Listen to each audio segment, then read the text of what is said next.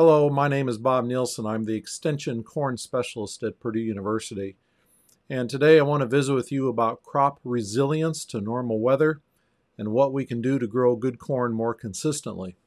Now, the original title of this presentation was Crop Resilience to Climatic Variability, but the more I thought about it, I realized it's really the variability in weather that bothers us year to year in growing these crops, and not so much the climate.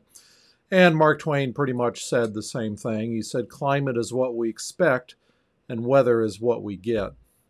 So today's weather is certainly more variable than it was years ago.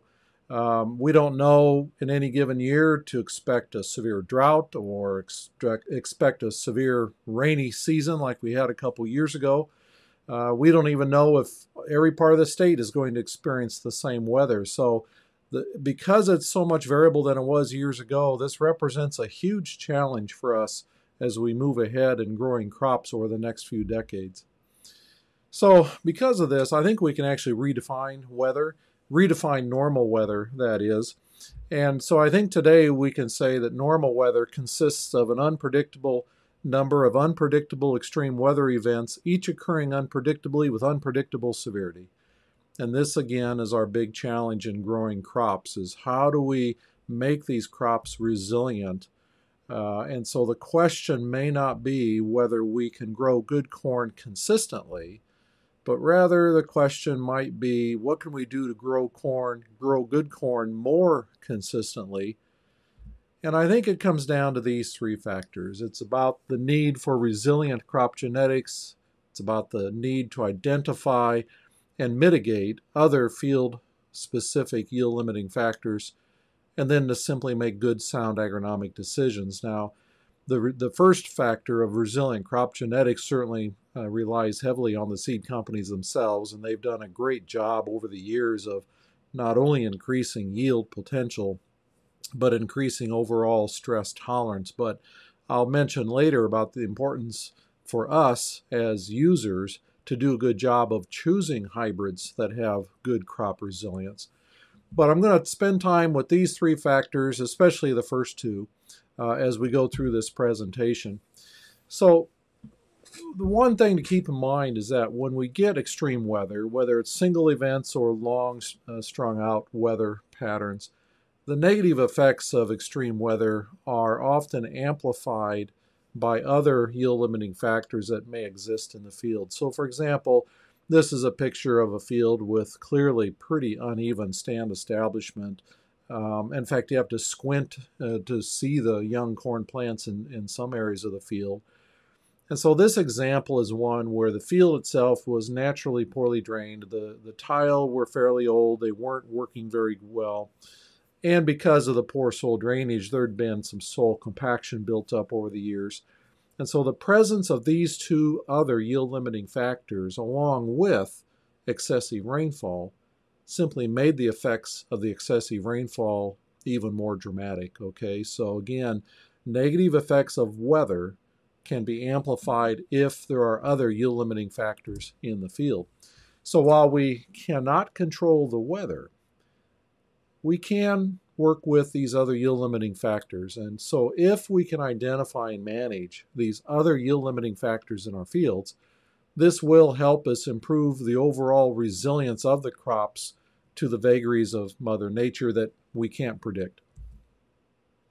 Now, I said resilience, not stress-proofing, because even though we can make the crops more resilient to stress, we really can't stress-proof them, especially stress-proofing against, say, single-time weather events like a straight-line wind of 60 to 70 miles per hour laying the cornfield flat in a matter of minutes. Okay, so we're talking about resilience and the ability of a crop to simply better tolerate the effects of extreme weather. So if we fail to identify and diagnose these other yield-limiting factors in our fields, well, then the crop itself will simply be further stressed and less resilient to the additional stress caused by extreme weather. Now, handling or trying to improve this crop resilience in and of itself is not rocket science. It simply requires hard work and some common sense and employing some good, sound agronomic knowledge. And at the end of the day, the effects of stress on yield is a matter of how it affects one or more of the individual components that make up grain yield. So the plants per acre is pretty well set during the stand establishment period. Ears per plant is pretty static, meaning that most of our hybrids will routinely put on one harvestable ear per plant, and so that is not often influenced as easily as these other components. But certainly kernel number per ear can be influenced by severe stress, and that's happens partly during the rapid growth phase when ear size determination is going on, and also the success of pollination in the first couple of weeks following pollination. And then the remainder of the grain field period is about determining the weight of each kernel. And so these individual yield components develop throughout the entire growing season. They just don't all come together at one point in the season. It's a season-long process, and so because of that, achieving high yield consistently requires minimizing stress on the crop during the entire growing season. Crop resilience to stress relies heavily on what happens in the first 30 to 45 days during the stand establishment period, and the importance of establishing a healthy and vigorous stand of corn by the time the crop has reached V6 or roughly knee-high is crucial to determining how well the crop will tolerate stress during the remainder of the season. And so if a crop can get to that knee-high stage in good shape, healthy, vigorous, uniformly healthy and vigorous, that's a crop that will simply tolerate stress much better than a crop that has struggled getting to that V6 growth stage. We know the factors that influence the success of stand establishment, and on this slide I've highlighted in red those factors that we have some control over. And so this represents things we can do to minimize the stress during stand establishment, and because of that, end up with a crop that is more resilient and a crop that can tolerate stress better later on. Now, the success of stand establishment itself is not defined just by the plant population we count at V6. The success is also defined by the uniformity and health of those plants, as I've already indicated, and the health of that stand as it begins to enter the rapid growth period, which is the time period that ear size determination occurs. And the uniformity of health of those plants will influence the crop's ability to tolerate stress later on in the season. Once a uniformly healthy crop reaches pollination, well then the goal is to keep it uniformly healthy throughout the remainder of the grain fill period. And so this need for health and uniformity of growth is one of these, it's a factor that is just important throughout the entire season. So let me just talk about a few things and a few yield limiting factors that we can work with to improve crop resilience. And I'll begin with this importance of improving soil drainage, and with that then minimizing the risk of ponding and saturated soils, or at least the duration of ponding and saturation. Improving soil drainage will minimize the risk of losing soil nitrate nitrogen through the process of denitrification. Better drainage will reduce the risk of creating soil compaction from field operations, and over time that will pay back benefits. And on conventional till fields, where it's so easy to create cloddy seed beds if we're working it a bit on the wet side, improving soil drainage will simply improve the chances that field conditions are going to be fit for that kind of tillage. And then by improving soil drainage, it will simply improve the timeliness of all the field operations, and that in and of itself will also have an effect on crop resilience. Crop resilience has an influence by the soil moisture that's available and erosion on the field, so certainly we can improve crop resilience by using techniques and using strategies that will conserve soil moisture and minimize soil erosion, especially on rolling topography. So it involves strategies like moving to no-till or some form of reduced tillage, using contour farming, and perhaps even strip cropping if it's suitable for the particular fields in your operation. It involves installing terraces and other water control structures to slow down the movement of that water over the landscape. And then also the use of fall or winter cover crops to have a living crop there during the off season to not only maybe use excess water, but more importantly, simply to reduce the risk of soil erosion. And then the residue of those cover crops, obviously during the growing season, will help conserve soil moisture and help in those seasons where we move into an unusual dry spell. If you irrigate, we can improve crop resilience by simply doing a better job with that irrigation. So this involves maintenance and operation of the irrigation system. It involves decisions to not apply too much irrigation water early in the season such that it would saturate the soils and have an effect on the initial stand establishment of the young crop.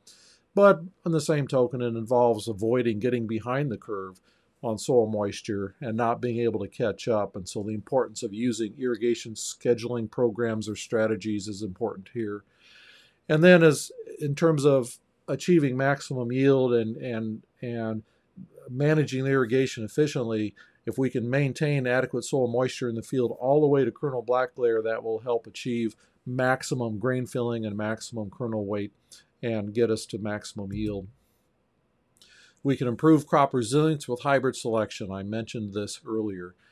So when we choose hybrids, it's partly about identifying hybrids that have good yield potential, but maybe just as importantly, it's about identifying hybrids that have tolerance to a wide range of growing conditions, because this stress tolerance plays a huge role on determining the resilience of that crop to a range of stresses that you and I cannot predict. So this picture shows an example of a field several years ago up in north central Indiana. You can see the different strips going through the field, and what they represent are two hybrids.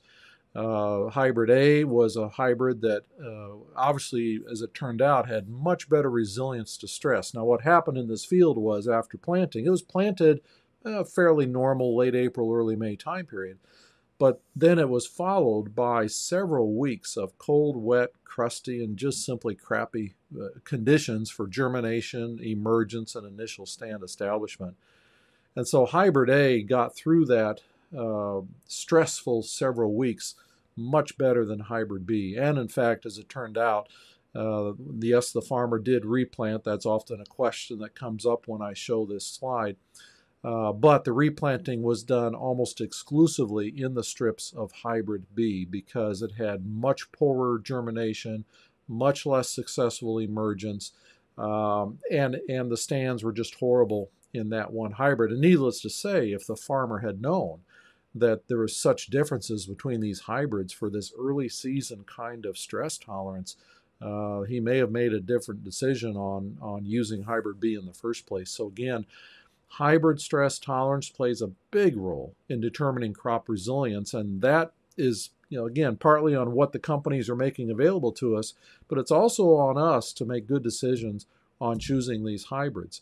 So the best way to assess hybrid stress tolerance is to see how well hybrids perform over a lot of yield trials.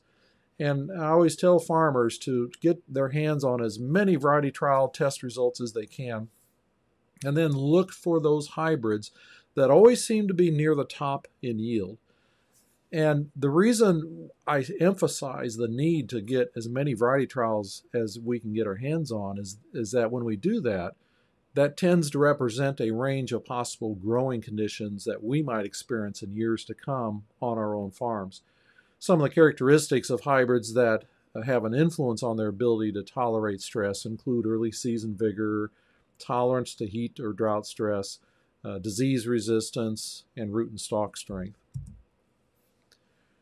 We can improve crop resilience in no-till and strip-till systems by doing a better job of managing the surface trash, especially prior or during the planting operation. If we can manage that surface trash well, that will improve the drying and warming of the soil after planting, which will encourage more uniform germination and emergence. It will facilitate the operation of the planter itself so that seed-to-soil contact, furrow closing is optimum. And with all of that, it simply improves not just the uniformity of crop emergence, but also the vigor of those young plants as they're going through the stand establishment period. And so managing surface trash includes timely termination of whatever green growing cover there is out there, whether it's winter annual weeds or a winter cover crop. Using row cleaners ahead of the disc openers to make sure that the planter itself can do what it's supposed to do with opening slots and dropping the seed, covering the seed, closing the furrow.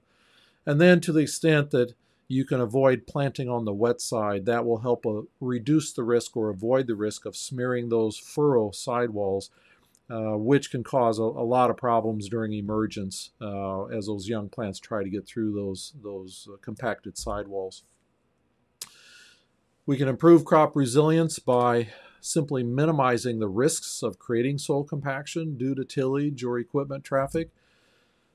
And the deal with soil compaction is that compaction makes poor drainage even poorer. It makes saturated soils remain saturated even longer.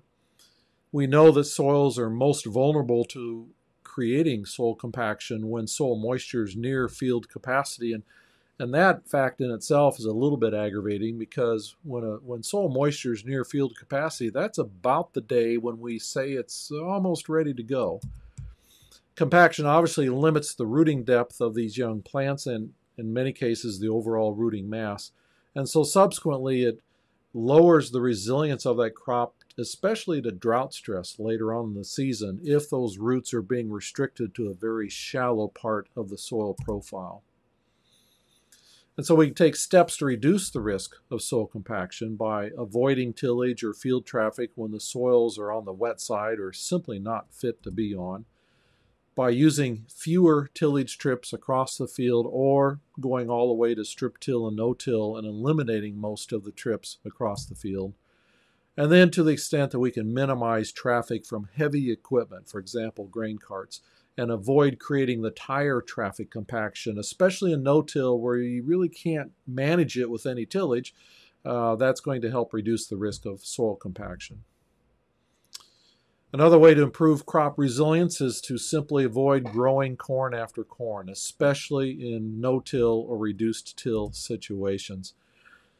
A lot of corn stover on the surface and the old root balls they can delay the drying of that surface soil and the initial warming, which will have an impact on the growth of the young plants.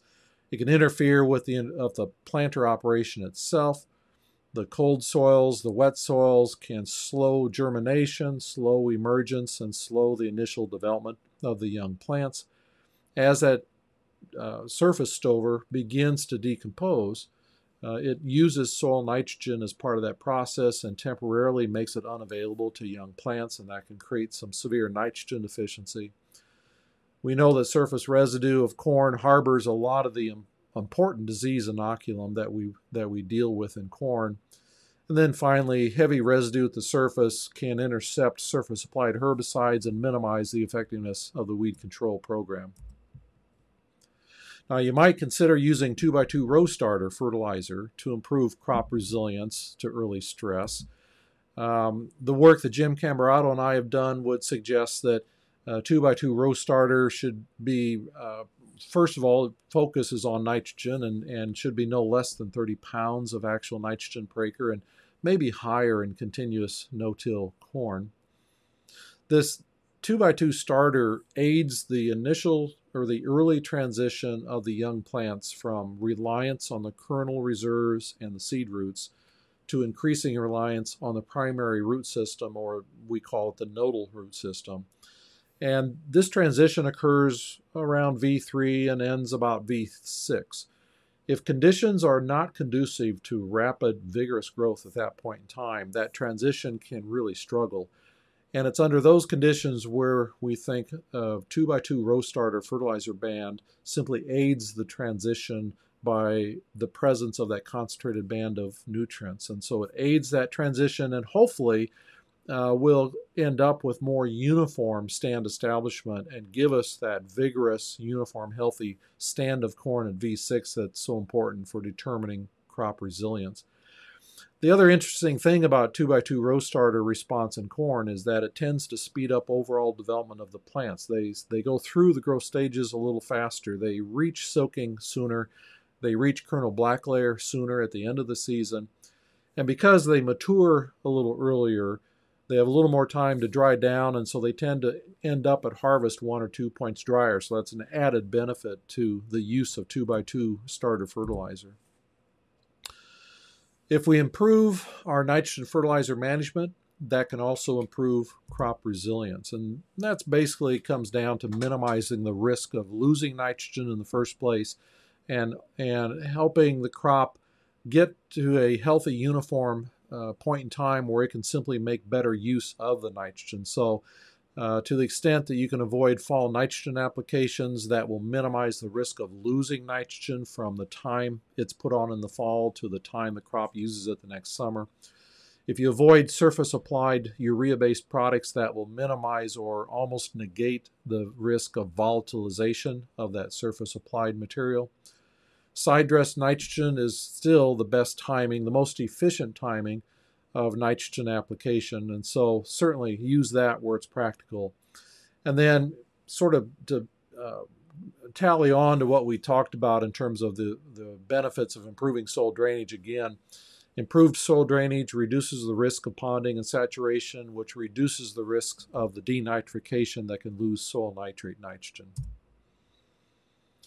We can improve crop resilience by reducing the potential for disease throughout the season, but especially from our foliar diseases. So a good disease control program begins with choosing the hybrids and choosing hybrids that have good genetic disease resistance.